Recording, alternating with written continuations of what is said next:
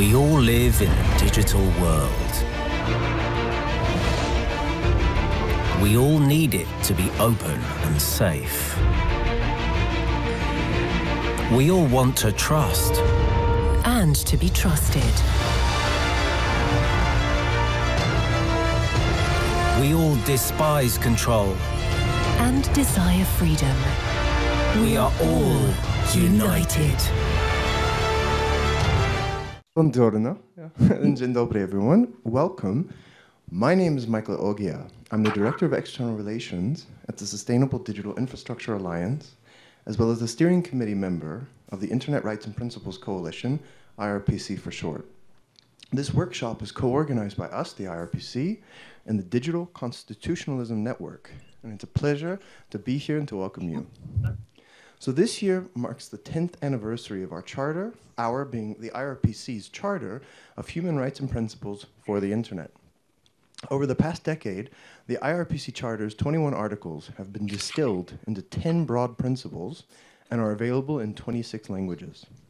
They've also been used by different stakeholder groups all over the globe in their efforts to promote human rights in the online environment and have inspired other human rights documents, specifically within the ICT sector.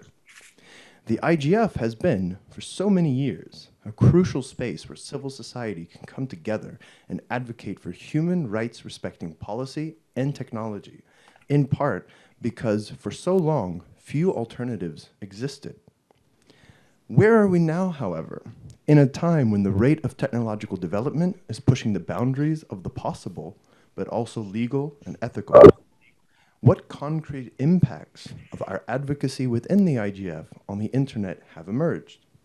And importantly, how will the COVID-19 era impact human rights online going forward as well? Within this scope, we will explore how digital human rights documents, which emerged within the IGF or were inspired by the work of the IGF community, can support the UN Roadmap for Digital Cooperation, support the promotion of human rights online, and help achieve the Sustainable Development Goals. It will focus on selected documents and analyze how they emerged, how they translated existing human rights law and norms to the online environment, and they will reflect on their relevance, achievements, and main challenges. So I am just going to be the MC of the session, making sure that especially everyone here in the room can contribute to the discussion as much as possible. And we have wonderful moderators online who will be guiding us through the discussion along with some really wonderful speakers. So with that said, I'm going to go ahead and introduce our moderator for part one, Claudia Padovani from the University of Padova. Claudia, the floor is yours. Thank you, Michael. Thank you so much. It's a great pleasure to be here with you all in order to moderate the first session of this event this morning. So the session is titled IGF-led Human Rights, How They Come Out, Concrete Impact and Relevance in the Current COVID-19 Era. This will be a roundtable. We will have time for questions and answers, so you're very welcome to use the chat space to insert your comments or your question as we move on with our speakers. And unfortunately, we received notice this morning that two of the speakers will not be with us. So with us this morning are indeed Marianne Franklin from Goldsmith University in London, and she is here to tell us the story of the Charter of Internet Rights and Principles. And also with us is Edeta Enojo from the Secretariat of the African Declaration on Internet Rights and Freedom. I see you're both with us in the virtual room. So thank you so much for having accepted this invitation. And we will move on in 2 minutes. With us, we're also supposed to be Parminderjit Singh from the JustNet Coalition and IT for Change. And he would have reported about the JustNet Coalition and the Delhi Declaration. But unfortunately, for personal reason, he cannot join the session this morning. And also, fortunately, Rikke Frank Jorgensen from the Danish Institute of Human Rights will not be with us, and she will have reported the experience of the Council of Europe Guide to Human Rights for Internet Users. So we were wondering if Wolfgang Benedekt is maybe in the room. If he is, he'll be invited informally to maybe share with us a few comments from the Council of Europe experience. But with that said, we have more time for our wonderful speakers. So they were invited to comment on a number of questions that will be posed. Maybe you can take 2.5 minutes to answer each question instead of 2 minutes as initially considered. And I think with that, we can certainly start. So the first question for our speakers, which really is about learning how these meaningful documents have come about. So what was the context, atmosphere, and also the background, and also kind of actors that have gathered together in order to elaborate such documents. And of course, also, where do these documents sit in the longer tradition of international human rights documents? So Marianne Franklin, maybe you can go first. You have the floor. Thank you. Thank you very much, Claudia. First of all, may I wish everybody a happy, if that's the right word, International Human Rights Day. It is the 10th of December, and we are in International Human Rights Day.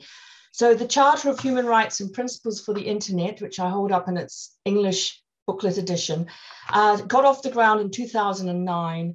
Drafting process took up to 2 years. It was an attempt, a successful attempt within the Internet Governance Forum space to get all sectors, tech community, corporate representatives, academics, lawyers, governmental representatives, and very much importantly, civil society organizations, to translate and interpret existing international human rights documents so that they spoke and resonated with the emergence of our digital lives. 10 years ago, this was not an obvious proposition. The Charter is modeled on the Universal Declaration of Human Rights. It collates, curates, and revises these essential documents, which go right down to the 4th generation of rights that the UN organization has put together and member states have endorsed. And in that respect, it's a bridging document. It's a vehicle, it's a backbone, it's a point of reference, and it's a point of account, and it's a source of accountability. So it's been going 10 years.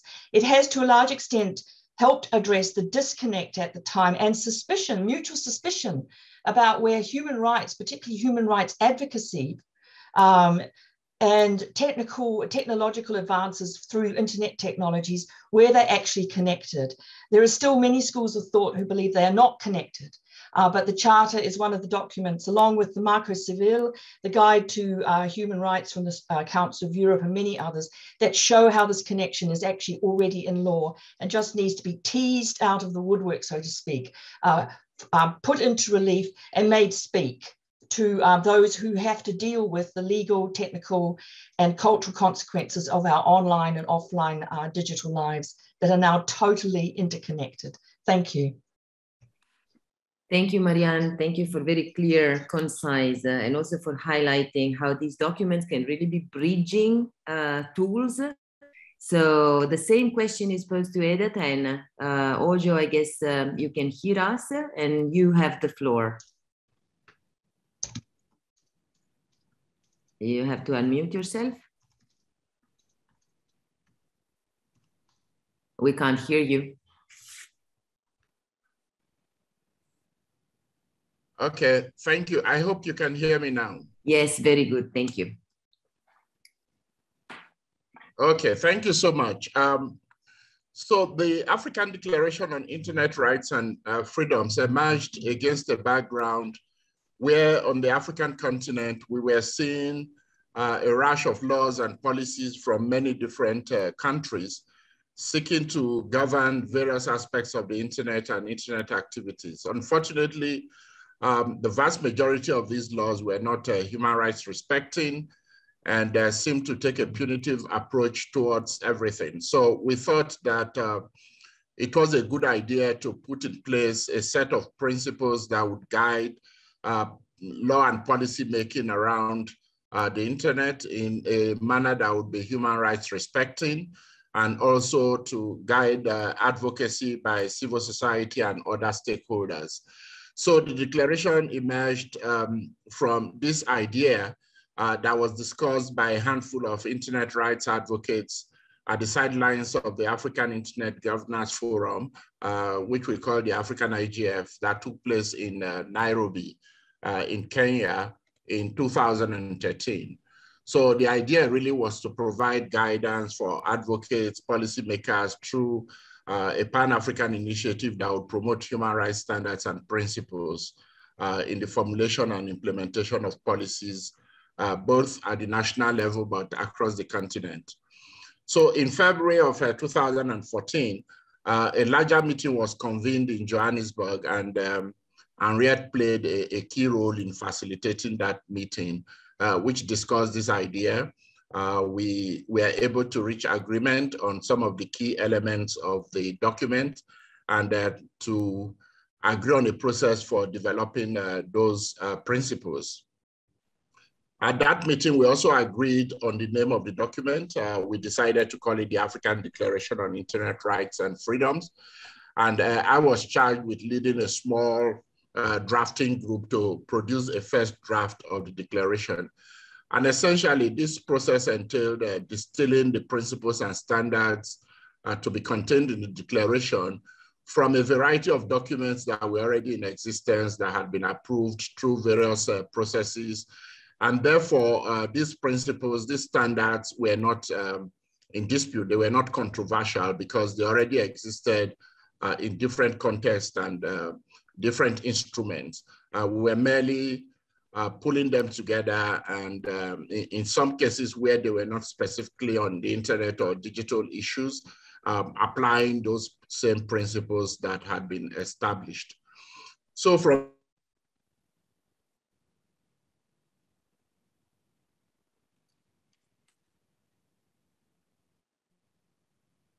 the development of the text then was then followed by comments from organizations that were represented at the Johannesburg meeting, which were slightly over 30 organizations, principally from civil society, but also from other stakeholder groups. We had wanted to have government participate, but unfortunately, apart from NIPAD, which is a regional body, there was really no participation from government entities. The comments from participants were then followed by comments from a variety of experts from Africa and beyond. And then we had an online public consultation process, and then advocacy meetings with individuals and organizations from different African and international stakeholder groups, including bodies like UNESCO, the UN, Special Rapporteur on Freedom of Expression, who was at that time David Kay, and so on and so forth. So that was really how the process unfolded. Now, the declaration builds on well-established African human rights documents, including documents like the African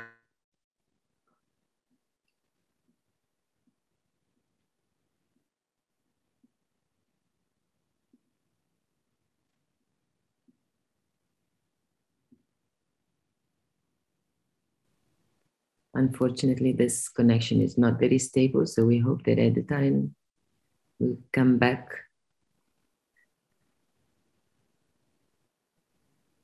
But I'm afraid we can't hear him anymore.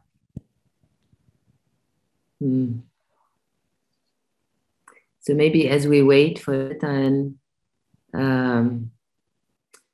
to get back with us, maybe we can move to our second question to Marianne.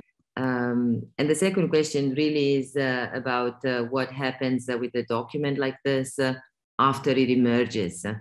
And so, of course, very difficult to talk about impact, even more to attempt measuring impact. But certainly, as we follow the life of documents that have been there for such a long time and have been integrated and updated, it's crucial also to consider what has been their relevance in maybe strengthening the community around not just the IGF space, but also beyond. So how do you see the life of the document these days? And you have the floor. Thank you. I would just like to bring into the discussion the Guide to Human Rights from the Council of Europe, because that was one of the first developments of the Charter of Human Rights and Principles for the Internet. And so we have, in fact, three documents: the Charter of Human Rights and Principles for the Internet, the Guide to Human Rights for Internet Users from the Council of Europe, which was released in 2014, and of course the Marco Civil, the Brazilian human rights framework, extremely important work. And all three helped each other, inspired each other, and piggybacked, if I might say, in a productive way off each other. So the main way the Charter is at the moment being disseminated is in its booklet form and through the 10 rights and principles. Note, this is the Charter of Human Rights and Principles for the Internet. So it very much speaks to existing and emerging international human rights standards as they are articulated online and at the online-offline nexus. So the booklet form has really helped disseminate the Charter digitally, in digital form, and very much in hard copy, which has been very successful. It is now in 12 languages, 11 official house style, 1 through our Russian colleague, and 2 on the way, Nepalese and Georgian. It's been in political institutions. The New Zealand Green Party used the 10 rights and principles and the Charter itself as the backbone for their launching of a digital policy. The Spanish Senate has been introduced to the Charter in its physical form, in its Spanish edition. We've seen it in educational settings, Syracuse Law School, and our Italian colleagues in 2 universities in Italy and at Dublin University in Ireland and in the UK. In internet governance spaces, the Charter is spoken to, from, and referred to in various ways, implicitly and explicitly, at Eurodig, European Dialogue and Internet Governance meetings. At the Net Mundial, the Charter was given, how shall I put it? It was flagged or tagged, as we now say. The Fundamental Rights Agency has considered the Charter in light of other human rights standards for the online space. The Council of Europe is a very important partner because the Internet Rights and Principles Coalition is an official observer at the Council of Europe's Steering Committee on the Information Society and Media, or Media and Information Society. At the UN and UNESCO, and of course the UN Human Rights Council through its special rapporteurs have been extremely important, just 5 more seconds, extremely important to helping the writing and the dissemination of the Charter keep close to its authoritative sources, namely the special rapporteurs on the right to the freedom of expression, and more recently, the new special rapporteurs, the inaugural special rapporteur on the right to privacy, and at municipal level, which we will hear about from our colleagues at Amsterdam. The Charter has been helpful there, and we're very pleased to have been part of that launch of the Digital Cities Coalition, if I've got the name right. So that's it for now. I'll find a copy of the Council of Europe Guide in a minute and show you on screen. Thank you. Thank you, Marianne. Thank you for mentioning all these different spaces and different levels. Also, thanks for mentioning university activities that we've done with students. And I can anticipate that in my upcoming course, we will again be looking at the Charter and maybe developing some new ideas. So more to come on that space. I wonder if Edita managed to get back to us. Can you hear? Yes, I'm back on. I'm back on. Apologies for the... No, the connection was a bit unstable. So actually you were interrupted when you were highlighting the human rights standards that the declaration has been inspired. You may take it from there and then go into my second question, which is more about what has been the effectiveness and how it has been used and how it has been picked up by other actors and spaces. Thank you. Thank you so much, and apologies for the interruption. So as I was saying previously, the declaration sought to build on established human rights standards and principles, taking as source human rights instruments on the African continent, principally the African Charter on Human and People's Rights, adopted in 1981, the Windhoek Declaration of 1991, which ultimately led to World Press Freedom Day that is now celebrated on the 3rd of May around the world. And the 10th anniversary document of the Windhoek Declaration, which is the African Charter on Broadcasting, and then a major human rights document on freedom of expression adopted by the African Commission on Human and People's Rights in 2002, which is the Declaration of Principles on Freedom of Expression in Africa, which was recently updated after a revision in 2019. And then, of course, we also had the African Platform on Access to Information Declaration that was adopted in 2011. So all of these had already established in various ways freedom of expression around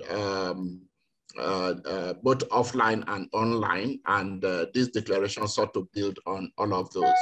So in terms of the second question, we adopted a variety of strategies in trying to disseminate this. So one of the things we agreed on very early on was that this was not an official document of any regional body or indeed any country. So we decided that we needed to get endorsements from those sort of regional bodies as well as national governments in order to enhance the status of the declaration and give it the profile that we thought would be useful in its achieving the objective that we outlined in the beginning. So we got endorsements from bodies like UNESCO, from the UN Special Rapporteur on Freedom of Expression, and then we went about launching the declaration at the national level in different countries. And through that process, we got a number of national governments to endorse it. The declaration was first launched at the night IGF, which took place in Istanbul in 2014. And then we also relaunched it at the Highway Africa Conference in South Africa the same year. That's an annual gathering of media stakeholders and other information activists. And we thought that it was a great opportunity to present that document to stakeholders within the African continent. And then again, at the 10th IGF that took place in Brazil in 2015. So it's been launched at the national level in many different countries in sub-Saharan Africa, as well as the West African IGF.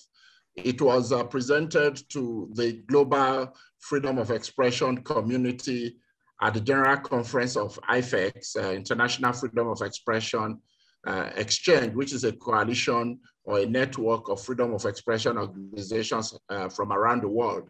And they held that conference in Trinidad and Tobago in 2015. And this was presented to them and again endorsed. And it's been presented and discussed at a number of editions of World Press Freedom Day celebrations convened by UNESCO in different countries around the world. It's originally produced in English, but has been translated into 3 other languages: Portuguese, Arabic, and French. It's also been distributed mainly online, but also hard copies have been distributed at different events around the world. The African Commission adopted a resolution in 2016, which also endorsed the declaration and mandated the special rapporteur to use it to elaborate or update the declaration of principles that I referred to earlier. So these are the various ways that we've sought to disseminate this and increase its profile and status so that people find it much more valuable for their advocacy and implementation activities. And just to close, one final example of that was that it inspired the development of a bill on digital rights and internet freedom in Nigeria, which was passed by the National Assembly. Unfortunately, the current president did not assent to it, so it's not become law, but we are still engaged in that process. Thank you very much. Thank you, Edith, and also for such a detailed account and for really giving the sense of how far these documents can travel if they are supported. That's extremely interesting. But then, of course, we come to the last question, and I here invite actually short comments so that we can also save some time for question and answer. And the last question is about how relevant these documents are in the current times. So on the one side, of course, we've all been affected by the pandemic, and we've seen how in many cases, fundamental rights have been somehow marginalized and put aside, or concerns are not as much at the center of stage due to other priorities. So what could be the role of these documents? And also, I guess, we have a question that is often posed by talking to young people.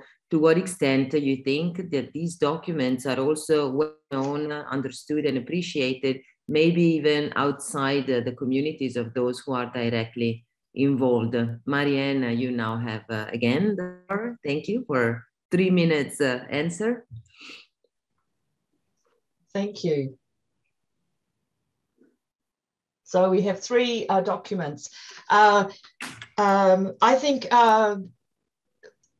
think the issues are even more relevant.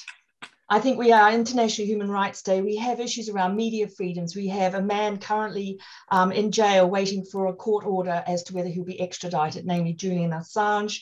We have a Moroccan journalist who's just been bunged in prison because the authorities didn't like what he had to say.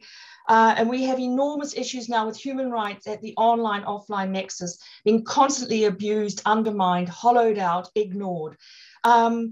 All these documents that I certainly have had the privilege to be close to, work on directly, or be privy to the discussions, have put on the official agenda human rights standards and law as these pertain to the online environment. And that means there'll be new conversations. So the bridging has been done, but the crossing of the bridge has yet to happen. People are still standing on each end of the bridge, and there's not enough meeting in the middle, and there's not enough thinking about the bridge itself as a means to preserve humanity and preserve also an internet that is human-centered and not human corrosive. And by that, I also mean in terms of its environmental impact. So the point about, my last point I want to say about are they still relevant is yes, yes, yes, and yes.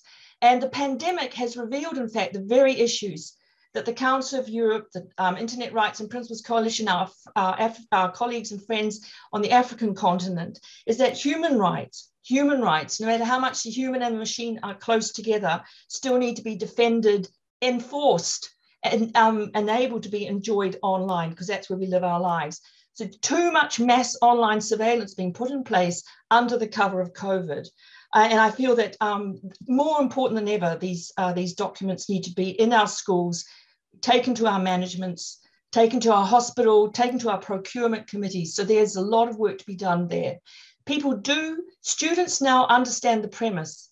In the years I've been putting this on the curriculum in general and specific terms, students understand the premise in ways they didn't a few years ago. They find the documents hard to read because it's legal language, but nonetheless, they're more relevant than ever before, and we need to fight them to keep their place at the table. Thank you very much. Thank you very much, Marianne. So again, I'm giving the floor to Edith for last remarks. And in the meantime, I'm inviting all those participating, if you have comments or questions, just use the chat space because we do have some time for question and answer at the end of this intervention. So Edith, you may want to address this last question. What is the relevance of the document in the current times, and if its circulation and reception has been affected by the pandemic? Thanks once again. Yes, the short answer to that question is that the declaration is still very relevant, particularly because the principles contained in it have really not changed. Of course, there have been some discussions within the coalition about the need to update it to capture some issues which have emerged in the last few years since the declaration was developed and adopted. But principally, the principles remain relevant and valid. What has evolved over the years is the application of the principles. And I think within that framework, one may say that there are some gaps that we did not anticipate at the time the principles were developed, because those issues have taken on prominence in the last few years. Again, when the declaration was developed, so it had sought to place some emphasis on some issues that were particularly relevant for the African continent. One of those key issues at that time was access and affordability. And I think that remains even equally relevant today, but maybe not as bad as the situation was way back then. However, at the beginning of the COVID-19 pandemic, the coalition came up with a position paper titled "The Impact of COVID-19 on Digital Rights in Africa." And the whole idea was to look at certain principles within the declaration and do some analysis on how they had been impacted by COVID-19 and the response of various governments on the continent to the pandemic.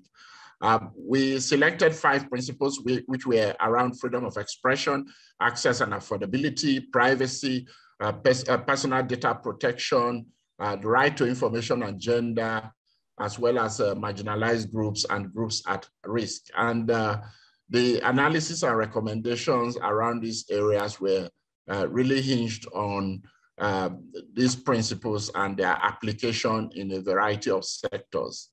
So I think I would insist that the rights and principles of the internet remain constant. Those have not really changed. And it's really in their application that we're seeing an evolution that I think we need to respond to in the current age. So if we do get round to updating the declaration, essentially we'll be looking at how they apply to the current environment and perhaps try to be more futuristic, forward-looking in developing the application of the principles, because there's a question to be asked about how often are we going to be updating and revising this. So again, just to say, short answer, the document remains very relevant today and the principles are still quite valid. Thank you. Thank you very much. And if I may invite you to maybe share in the chat space the link to this document and analysis on the 5 principles that you just mentioned, because I think that would be very relevant to many of us. Okay. And I see that we have one hand up, and then I'm inviting Dennis Redeker from Bremen University, who is also one of the moderators here, to let us know if there is any question or comment in the chat space, or if anyone else would like to take the floor. So with that, maybe Henriette Esterhuizen, you have the floor. Thank you, Claudia. Thank you, Edith, for doing such an incredible job, as you always do, with your attention to detail. Apologies for that link to the COVID paper not working. I'll post the correct link. I just wanted to really, I think Edith to some extent underplayed how successful it has been. And I think maybe that's because he's too modest. But I think what we really managed to do with the declaration is to get resolutions passed by the African Commission on Human and People's Rights. And I think those resolutions, once they've been passed, including the new Declaration on Freedom of Expression that Edith mentioned, that means that when countries are being reviewed in terms of the observance and promotion of human rights, we can put these things on the table. So I think in that sense, it's been successful. Edith's organization has actually also undertaken strategic litigation inspired by the declaration. I mean, I agree with everything he said about whether it's still valuable or not. I think what is disturbing for me really is that I think we, on the one hand, having increased awareness of human rights and the power of the internet as a platform for strengthening those, in some instances, I think we've also increased awareness of the need to repress the internet as a tool for human rights. And the incidence of internet shutdowns, for example, in Africa is far greater now than it was when we started this work. And I think there's a challenge here for us in our advocacy.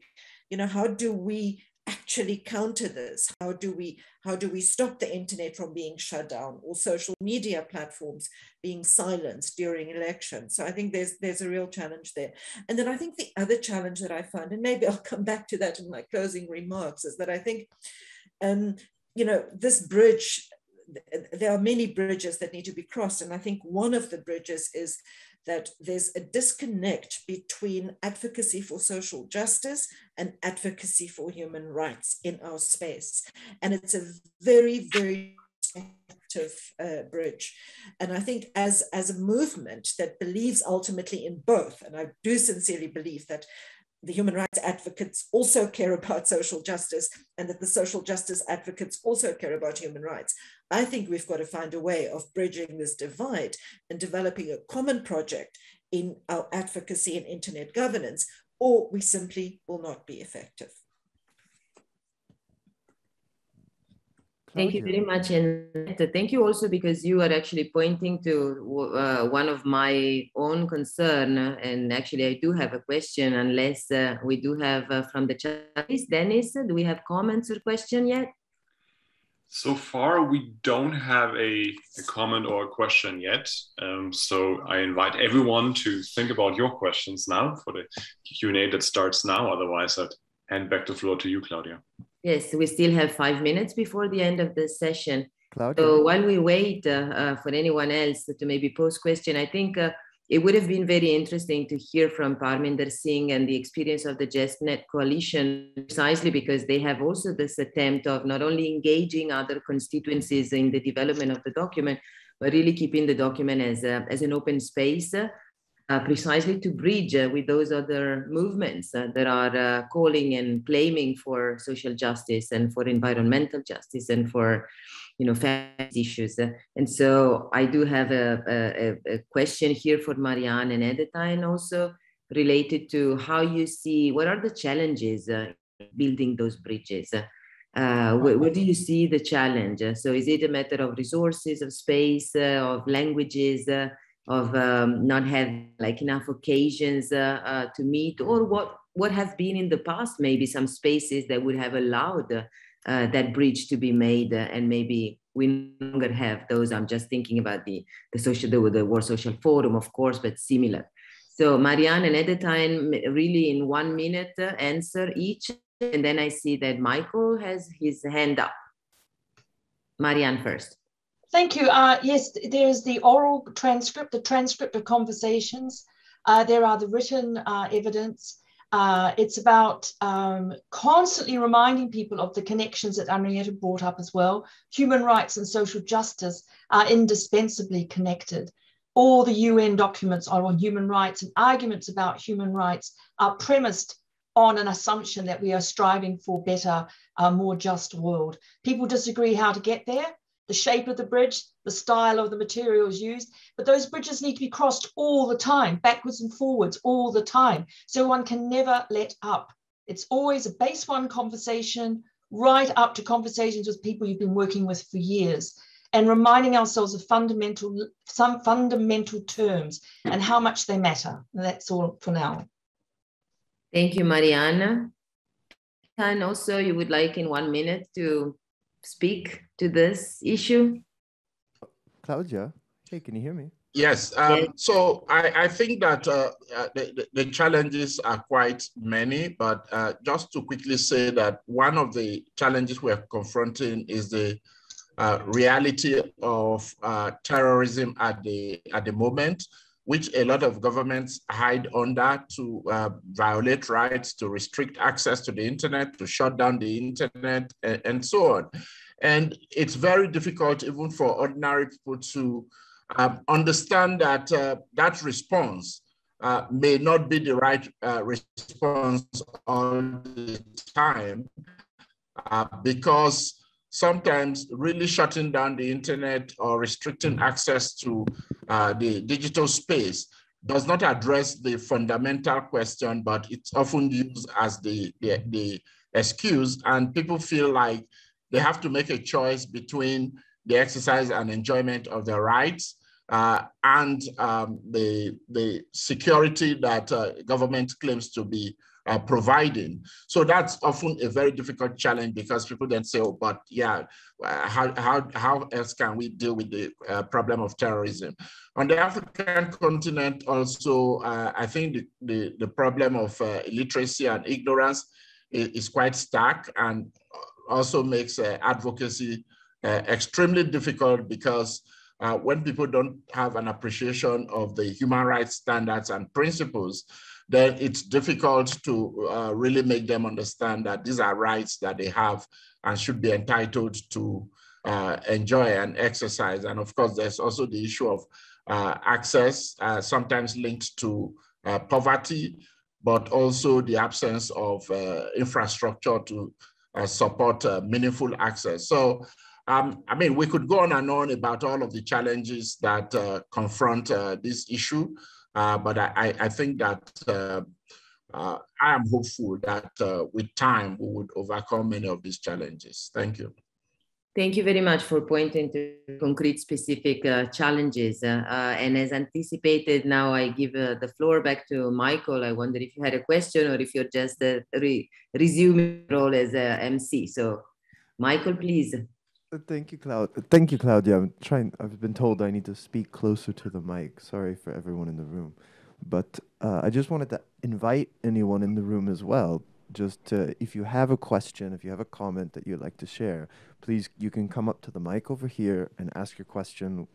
Really trying to take advantage of the hybrid approach as much as we can. If no one has a question at any time, then Claudia, we can give it back to you if you have any closing remarks for this section, or I can also close out the section and then hand off to Dennis. Please, I think, well, I would just like to thank all the speakers, but of course, we have more coming up, so certainly we can move on to the next. And thank you, Michael. My pleasure. I just want to say as a quick note to close the section, anybody that's fighting for whether it's social justice, environmental rights, human rights, it's especially with the rise in authoritarianism and isolationism that I used to work, for instance, in media development. You're looking at media freedom, year on year, media freedom around the world just seems to be getting worse. It's very easy to get sucked up into the narrative that just everything's always getting worse. We're always losing the battles, when in reality, especially if you look at the legal system, if you look at a lot of the things that are happening around the world, there are developments, there are wins and whatnot. And of course, wins don't necessarily always get the same press that the losses do. So it's just a really good reminder to stay resilient, to continue to network with people, with like-minded people who are also striving to create a more fair and just and, rights-respecting world. And with that said, I think that is a good chance now to hand the floor over to our next moderator for section two, which is Dennis Radeke. Dennis, a wonderful human, over to you.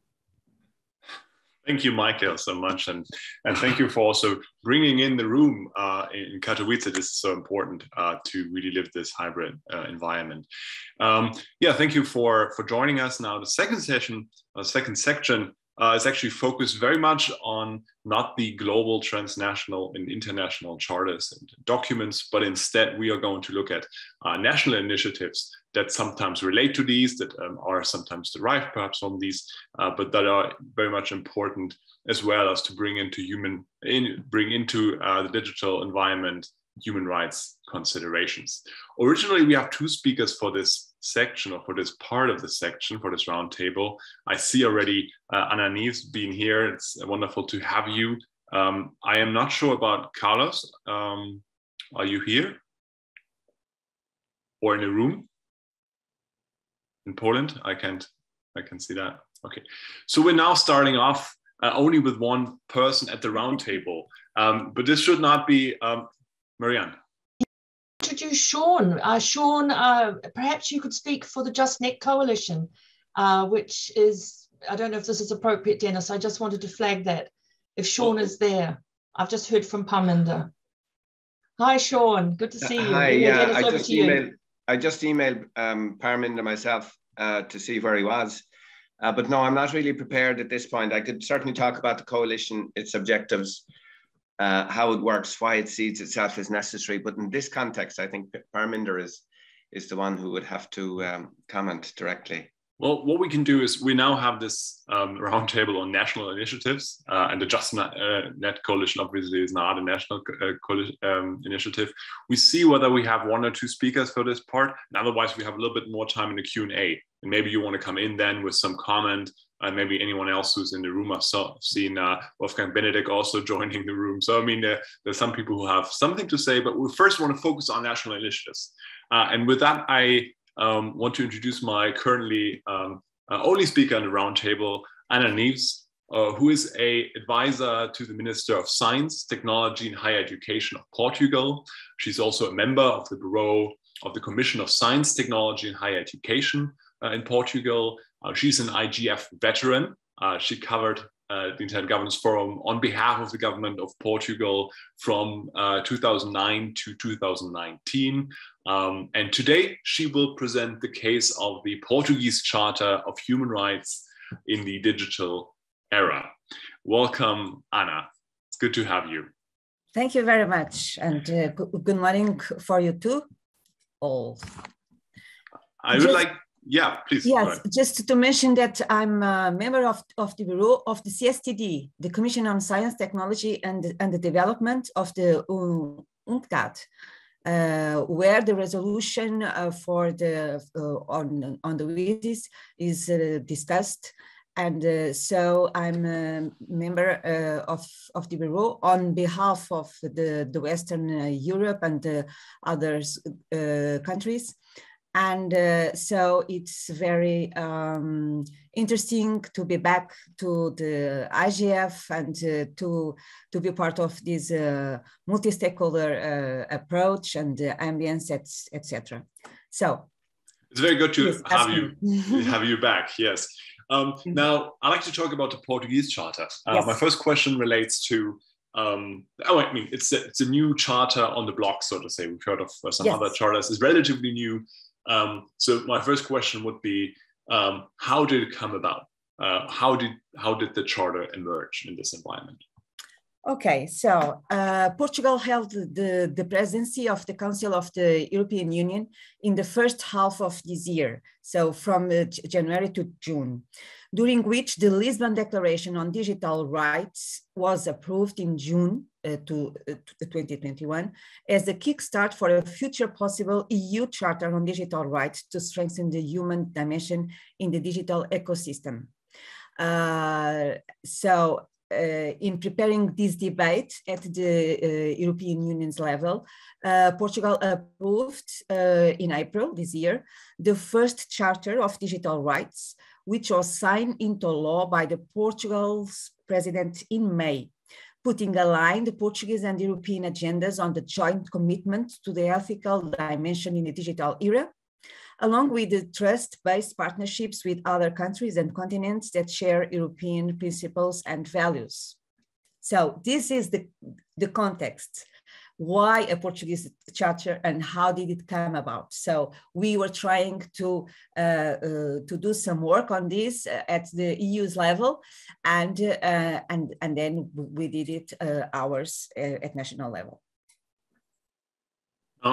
Can you tell me a little bit, because we have a little bit more time, obviously, when the second speaker isn't present, can you tell me a little bit more, ask a little bit more about the process about which you've developed this? Is this a process run by the ministry involving broader parts of the population? How was this created? It was a movement from the Portuguese Parliament. So together with the government. And so it was a very interesting process. It was actually top-down, but it embeds on what people are asking, and so it was a very inclusive movement. And we are still doing something about it, but I will explain more about it in the second question that I think you have for me in explaining a little more on this charter. So it was really a top-down approach, but with the inclusiveness of citizens, and then we had the government involved, of course, and at the end it is a law. It is the highest diploma that you can have in Portugal. Thank you for sharing that. Approved by the parliament and endorsed by the president of the republic. Yeah, thank you. Now you're already alluding to the second question, obviously. So I'd be interested in how you think that the charter can make a difference in a national digital environment. Yes. So here I would like to share with you some of the provisions that are in the charter, and some raised some questions, but it was interesting because it was always on the freedom component.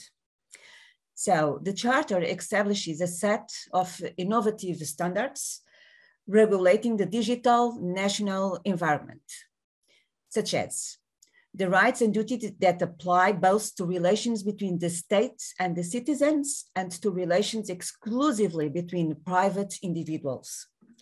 It includes the need to coordinate the provisions of the charter with other legislation already approved or about to be approved as a result of various European initiatives regulating the digital environment, notably the General Data Protection Regulation, the Law on Electronic Communications Privacy, e-privacy, the ongoing transposition of the directive on copyrights in the digital single market, the proposal for a European regulation harmonizing the rules on artificial intelligence, which we call Artificial Intelligence Act, and the proposal for the Digital Services Act, as well as the recent formulation of a set of principles to promote and uphold European Union values in the digital space.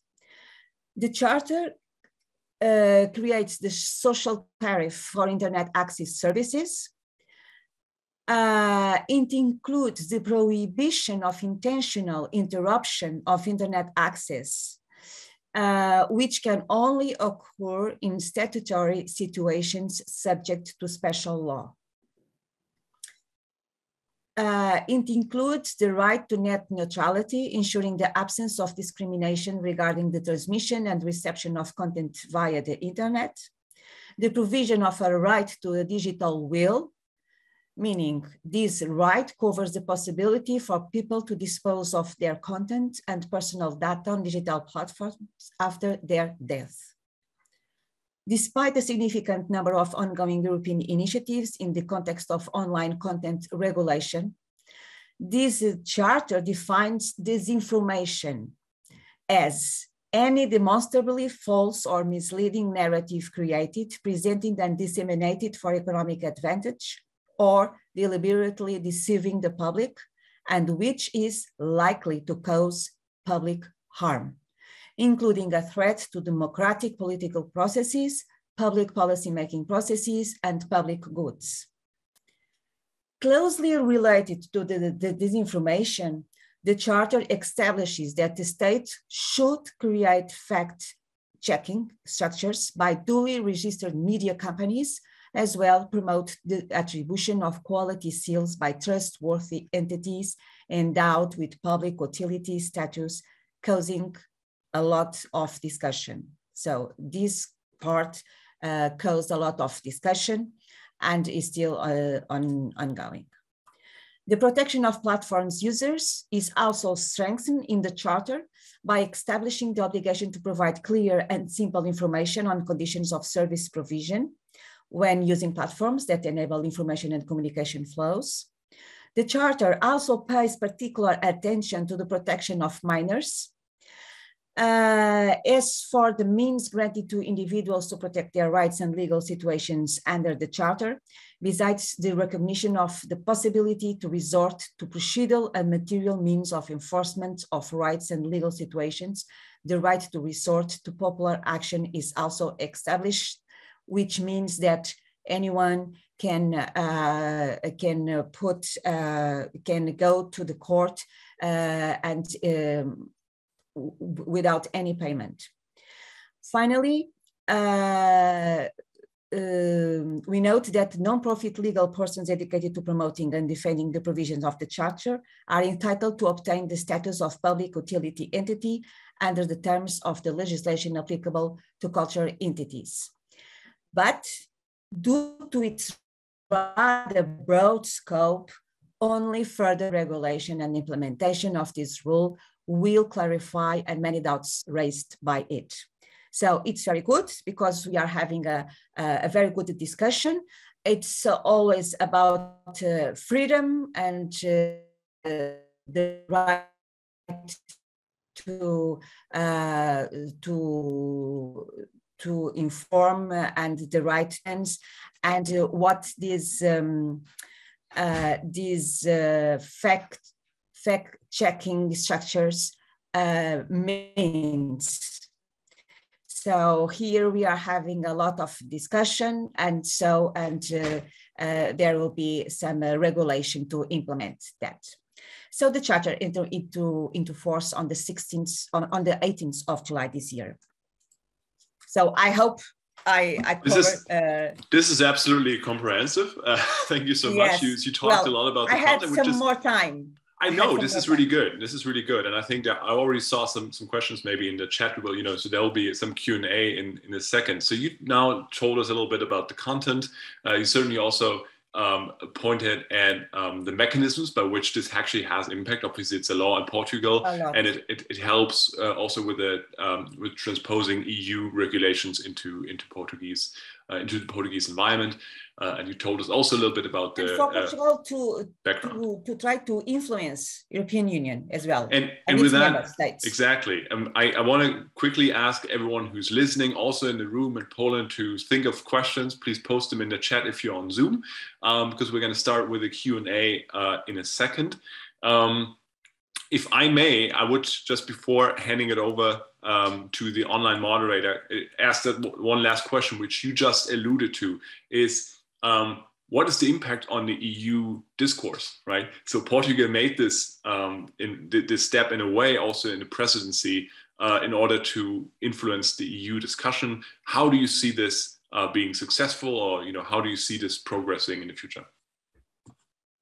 Well, I already mentioned that during the presidency of the Council of the European Union, we make this Lisbon Declaration, which was approved by the Council, and so it is the Lisbon Declaration on Digital Rights, and this was approved by the Council of the European Union in June, and it is foreseen to be like a kickstart for a future possible EU Charter on Digital Rights. But you know that nowadays it's a bit difficult to discuss these rights in the EU's environment. But of course, we have to push for it. And when we proposed this Lisbon Declaration on Digital Rights, there was a very good discussion. It was possible to have it endorsed by all the member states, but its annex about fundamental rights was not possible to be endorsed by all the member states. But it's a process. It's a process. And with this Lisbon Declaration on Digital Rights, we affirm the commitment of EU in respecting human rights and fundamental freedoms in the areas of the new technologies, data, product and digital service flows, and the use of personal data. And in the context of a digital transition that we are aware may aggravate existing inequalities. So this was really a national movement, because we had this context of the presidency, and we seized the opportunity to launch a declaration on digital rights, and now we are discussing at EU's level the principles and the values of the world. Thank you. Now, John, absolutely. So the obviously Lisbon Charter was important. Starting with the Q&A now, I'm looking actually to Jacob, who is the master of the online Q&A for now. Have you had any questions? Otherwise, we do have a hand up from Marianne, who's very eager to say something.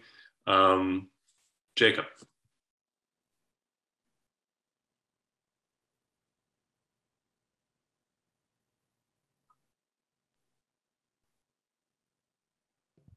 Yes. Hello. Hi, Jacob. We have 2 hands up here by Marianne, 3 hands now, Henriette and Wolfgang. But I just want to quickly give it to you and for the online questions, if there are any.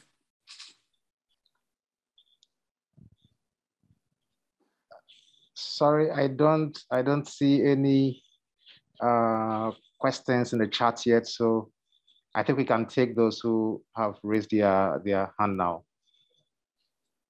Right, thank you so much. And I'm going to start Dennis, with... I'm yes, sorry. Claudia. So if we have Marianne, Henriette, and Benedek, and I think he was invited to speak briefly about the Council of Europe initiative, which we didn't hear in the previous. I think also Shono Shokro is willing to say something about the Just Net Coalition, so we can actually have those comments that we didn't have before. Thank you. Absolutely, but I'd like to ask all speakers, obviously, to limit how long they speak to about 1 minute.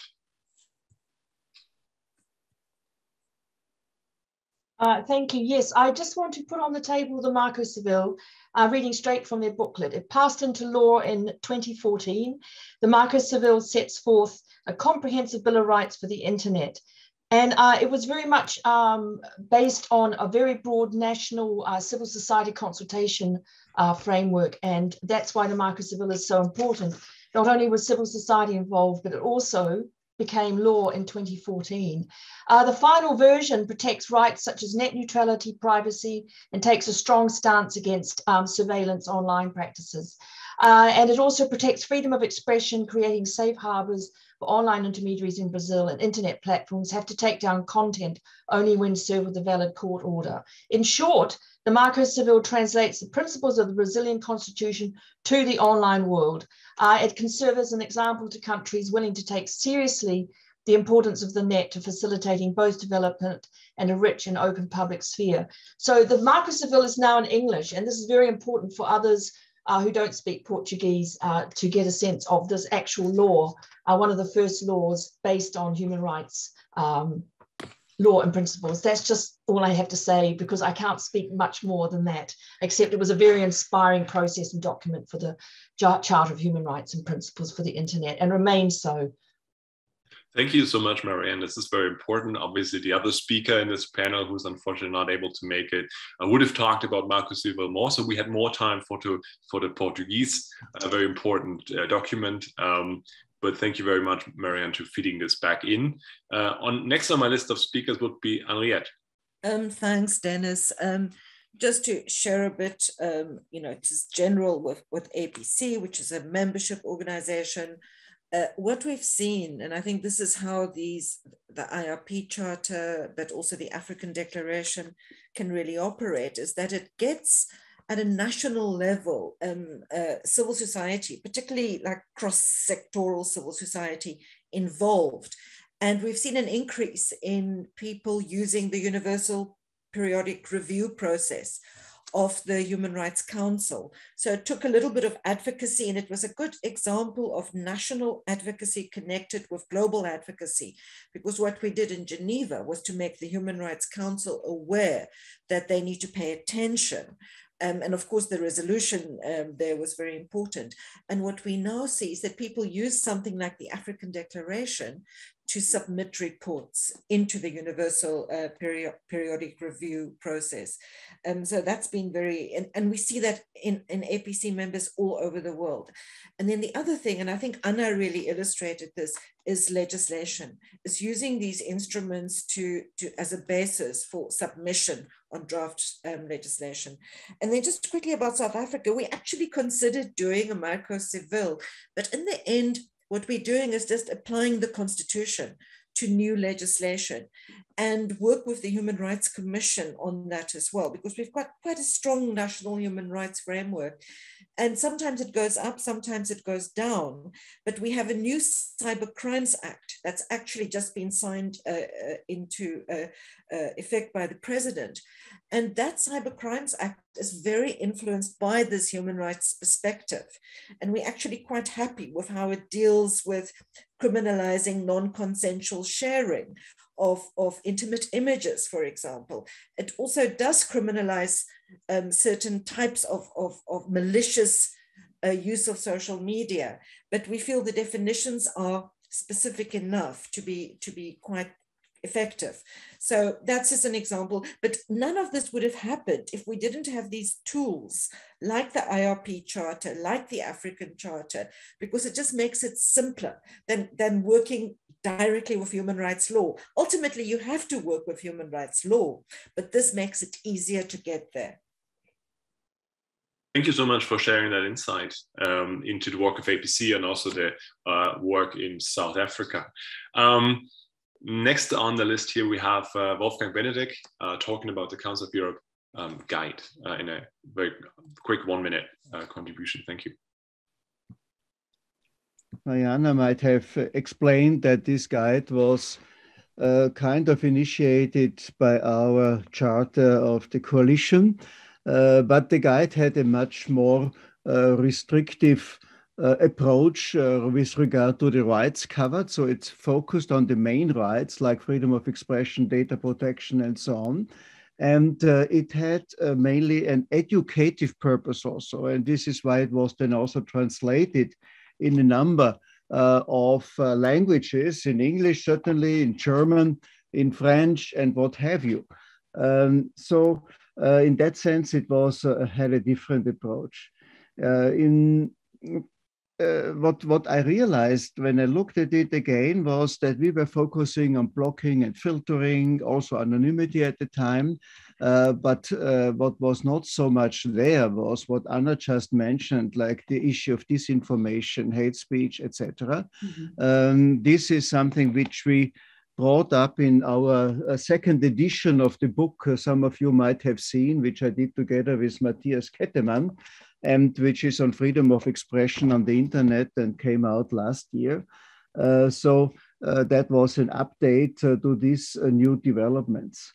What I sometimes realize is that there are new efforts for such a list of rights documents which do not take sufficiently existing materials into account. For example, in Germany, they started with a kind of chart of digital rights, and I had not the feeling that they had looked at what has been done before properly. I don't know if you mentioned the Italian effort a couple of years ago. That was one of the first ones in the Italian parliament. So we have these national efforts and regional ones and universal ones, maybe about 50 different tools in the meantime. And I think Matthias Kettemann has written an article on a kind of comparison some time ago. But what I miss a bit is that they inform each other properly and that they're taken care of when you do new and renewed efforts. And certainly now the issue is, as it was discussed repeatedly now in the IGF, to update this to the new challenges. Thank you. Thank you very much for that comment. And if I may just quickly, some advertisement for the work of the Digital Constitutionalism Network, because I've seen also in the chat, you just mentioned there are so many documents. We have now the Portuguese charter, which is not included yet, but there's a big database of more than 200 documents that includes national initiatives, local initiatives, transnational initiatives, and also some of the guiding documents published by the Council of Europe, UNESCO, and other international organizations. That is, I think there was a link just posted somewhere in the chat where you can go and check out whether the document that you've been working on is actually included, and hopefully so. If not, please do tell the members of the Digital Constitutionalism Network that co-host this workshop. And now with that one, I'd like to, the one document that's certainly in there is the Delhi Declaration, and with that, I'd like to hand it over to Sean. Thanks, and I will be brief. I have no idea what Parminder was going to say, by the way, and I can't speak on behalf of the JustNet Coalition, but I can speak from my experience of the JustNet Coalition and being an active member in it. And I think the starting point of the JustNet Coalition is that, first of all, the freedom of expression, data protection, this kind of thing, these issues, these human rights are extremely important. But it is also very, very important to emphasize the other side of human rights, and that is the economic and social rights and political rights, or economic and social rights. And that sometimes they don't get the same level of attention in the bigger picture, in the processes that are going on here. So the JustNet Coalition began with that proposal. And then after the Delhi Declaration, it produced the JustNet Digital Justice Manifesto. Now that was, I just put a link to it there. That was, you know, a pretty well consultative process in producing it. I think it's a pretty sound document.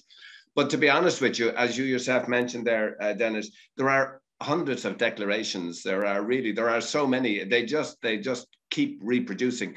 Now, in this session, we've talked about some of the important, well-grounded ones that are actually being used, and these are vital that they should go on. But simply working on declarations it's not going to get us all that far. So JustNet at the moment has moved into what's being called loosely JustNet 2.0. And this is a project, it's a funded program and initiative. And what it's doing is bringing together actors in the economic and social rights area, international NGOs, and putting them together with experts in the areas that we're talking about here in terms of the internet, in terms of AI, in terms of AI governance, all of these issues. Because these sectors such as agriculture, health, or trade and labor, media, they know that the world is changing. In fact, the rug is being pulled from underneath their feet a lot of the time. And yet it's very, very difficult in some of these sectors for them to appreciate what is really going on in the internet and the AI governance world. And believe me, by the way, I'm in my apartment here in snowy Katowice. I haven't made it up there yet today. But it is so complicated to try and work out what the hell is going on and who's doing what and who are all the actors and how do you influence and what buttons do you press.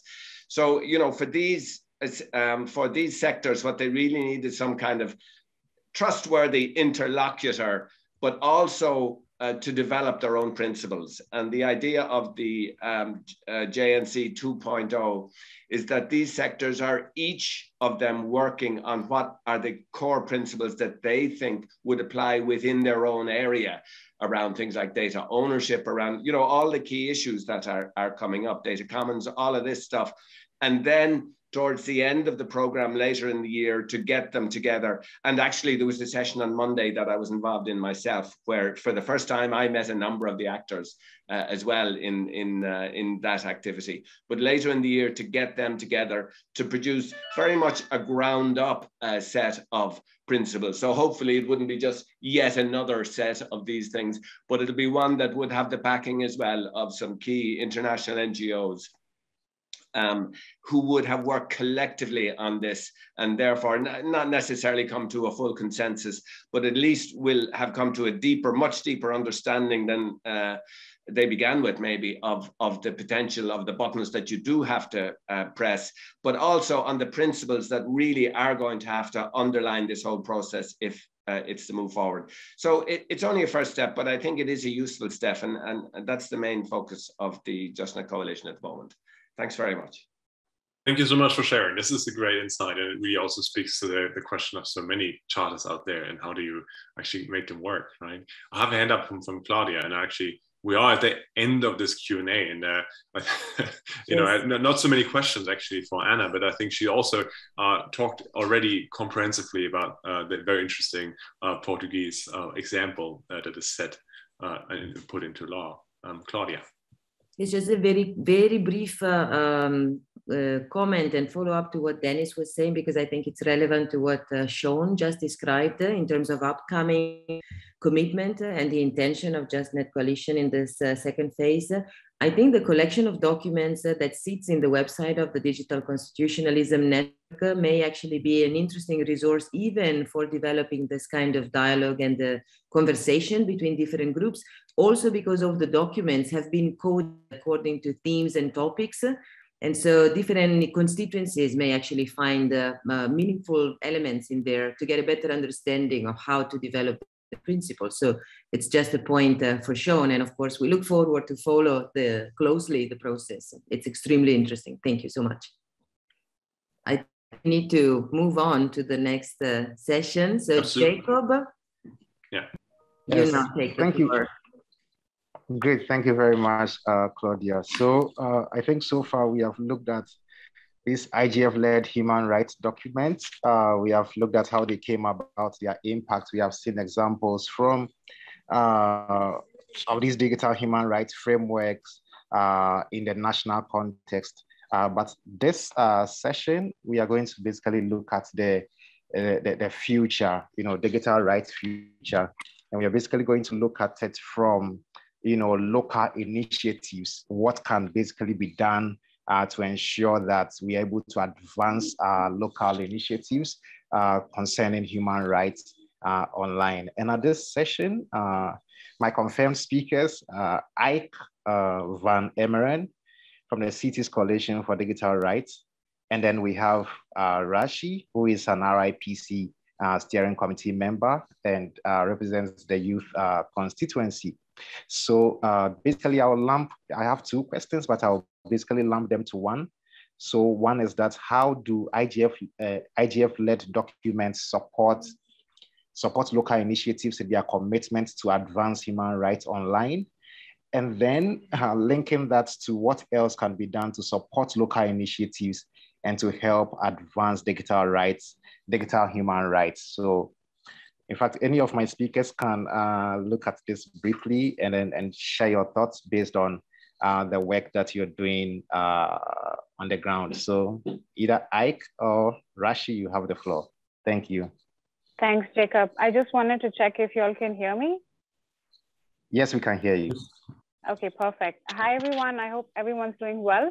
I think it's a very, very difficult question to consolidate into 2 minutes, but I'm going to try to give my perspective. I think the IGF-related documents are great educational perspectives. I do come from the Global South, where I still feel that the legislation is lagging behind on a lot of aspects. And I come from India, where we do have a very strong implementation issue. So I think the IGF documents has made a lot of people aware about how your human rights can actually be translated into the digital world.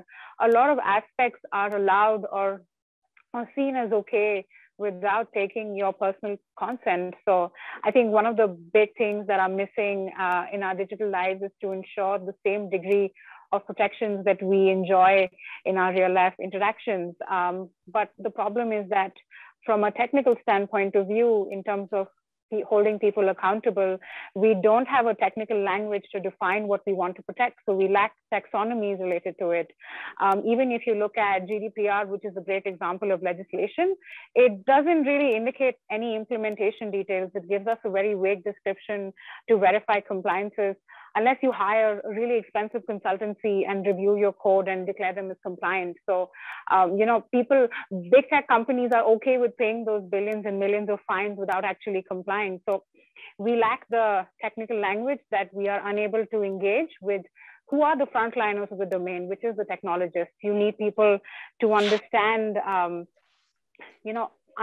because we need to make sure that we have a commonly accepted definition of universal digital rights, because we can all have these conversations with Global North and Global South, but if you don't have a commonly understandable definition that you can understand and embrace, then we're always going to be a part of the problem than the solution. So some of the things that I've done locally, or rather I'm doing with the IO Foundation, we define something called the universal, the UDDR. So it's the universal digital rights, where we think that we need to start engaging citizens and helping frontline workers in this sense, technologists, as the next generation of human rights defenders. So we look at proposing 3 elements of this. We firstly look towards promoting a data-centric approach to digital rights, which consists of a legal document, a technical standard, and we would call a digital rights software development kit. I'm happy to go more into details, but I'm not sure if I'm running out of time or not. Thank you very much, Rashi. I think you've shared your perspective, given the time that we have. So I will turn to Ike. Ike van Eberen. It's always the thing with Dutch names, but yes. Yeah, sorry. That's perfect. No, hi everyone. I think in 2 minutes that's always complicated, but I think that the best part to mention, and I'm not sure if Marianne Franklin remembers, and I know Minna Moreira does.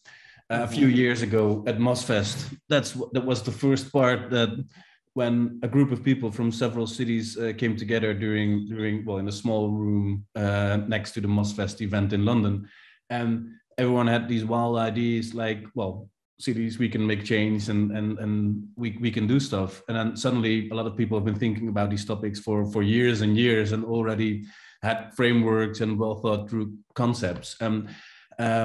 I think that's bottom line it.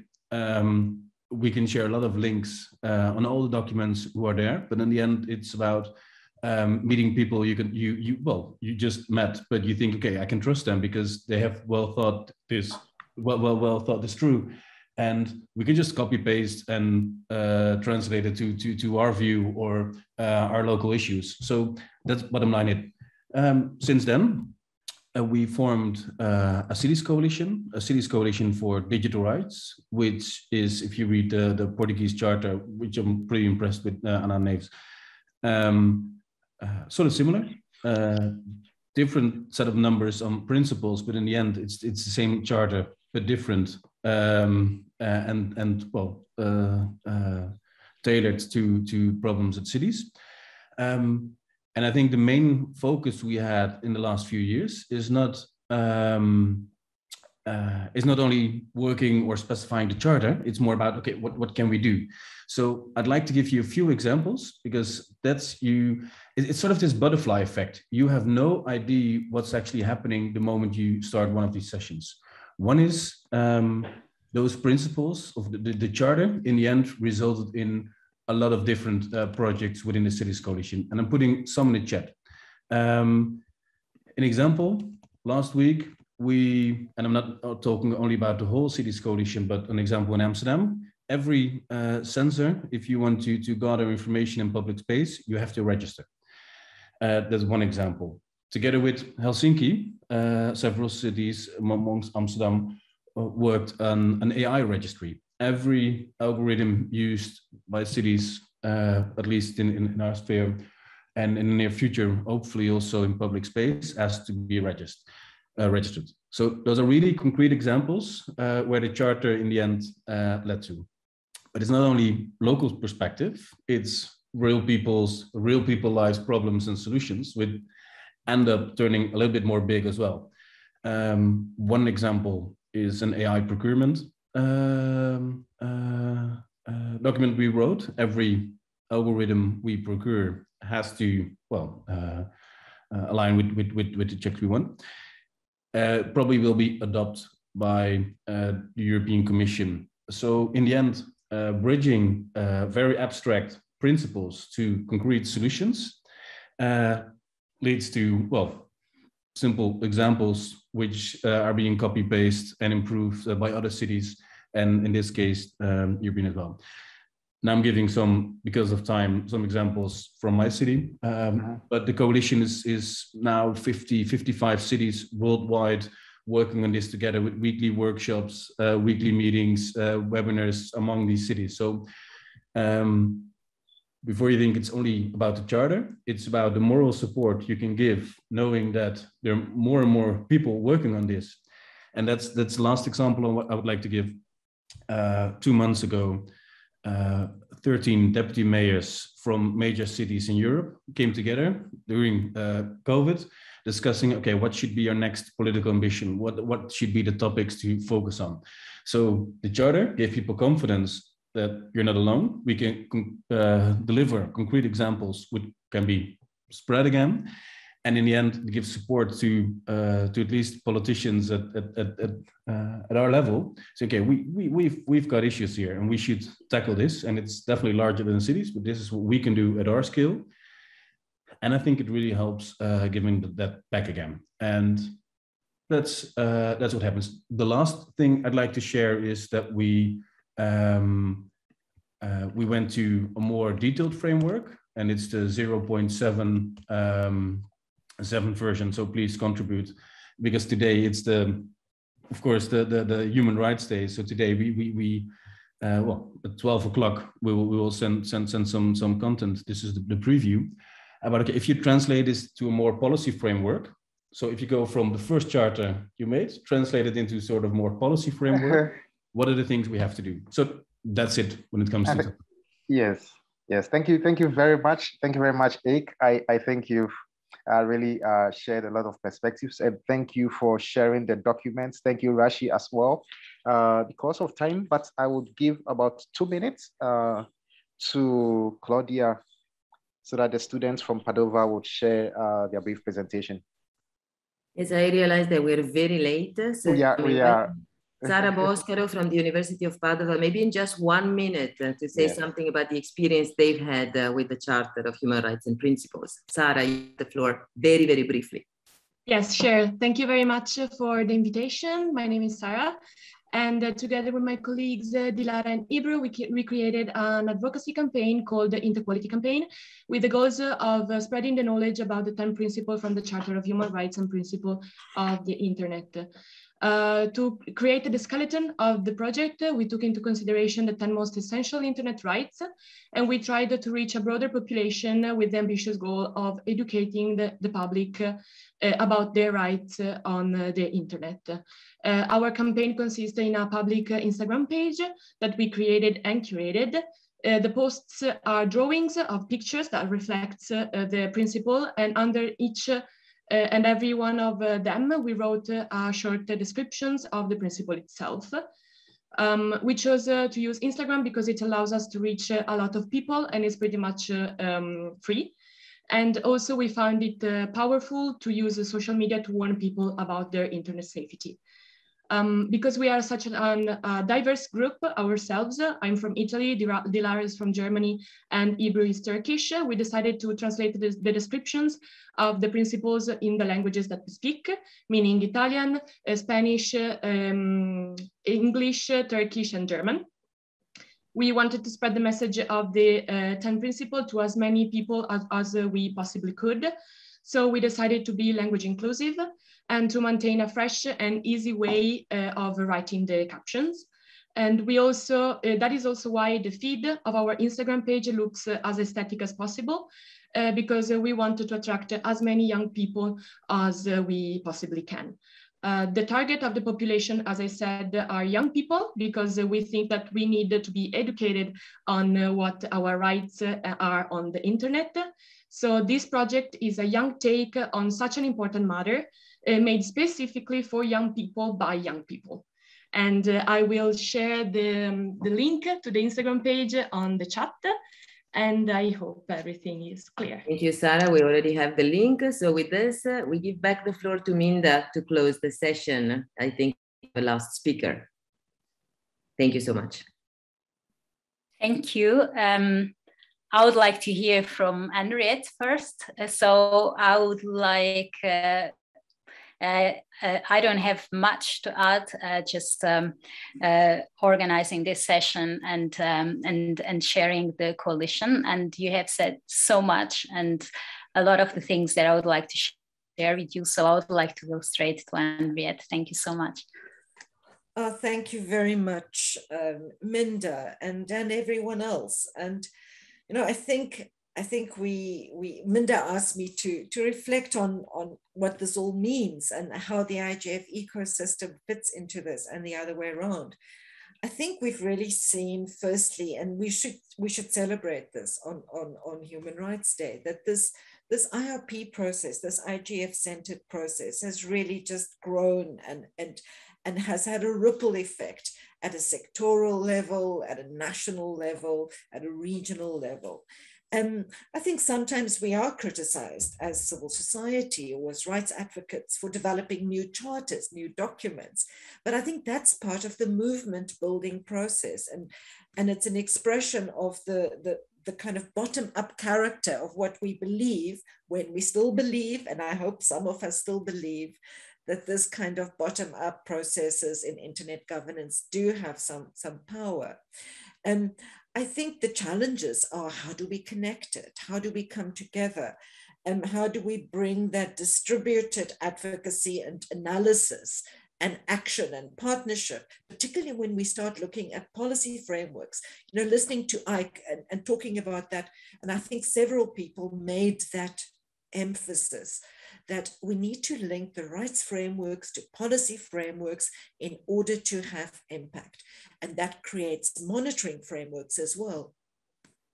So, and I see all of that emerging. So Minda, I think really for me, the challenge here is, as we said earlier, how do we build bridges between the social justice approach and the human rights approach? How do we find that commonality, which I think most of us believe is at the center of our work? And there are political tensions, yes, and conceptual tensions, but can we work through them? And can we use the IGF Dynamic Coalition on Internet Rights and Principles as a space to share our learning and share our progress and have critical debate as well? I believe we can. And I hope that JustNet Coalition, with its new initiative, which is looking at issues, again, through sectoral civil society lenses, that it will be part of this process.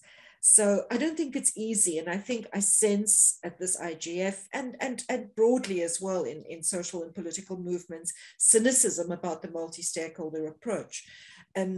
I think cynicism is only useful if it allows you to be analytical and critical and deconstruct, and then based on that, reconstruct. And I urge people not to give up on this IGF space.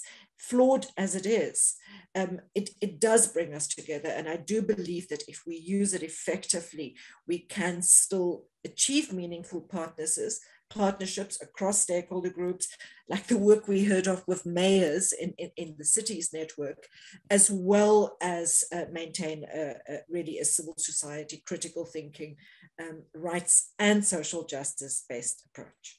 Back to you, Minda. Thank you. Thank you very much, everyone, for joining the session today. It was really, really inspiring. I know that we're running over time, so I would just would like to say that co-sharing this coalition over the last 4 years has been really inspiring for me to see the work that the IGF community has been doing and many other initiatives to raise awareness and to support human rights online. I would like to thank everyone that joined us today, especially our speakers and moderators, MC and rapporteur, and everyone that join in the discussion as well as participants. And I hope to see you again soon and that we have all the chance to collaborate and to work together, because I think that the only way that we can make a difference is by joining forces. And this is very important, was a very important session to show that there is so much being done. And sometimes you just need to start connecting the dots rather than to start from scratch every time you want to do something. So I am really happy that the Digital Constitutionalist Network has this resource pages where we can all go, we can all see what has been done, and we can all see what is lacking. So I look forward to working with you all. Thank you.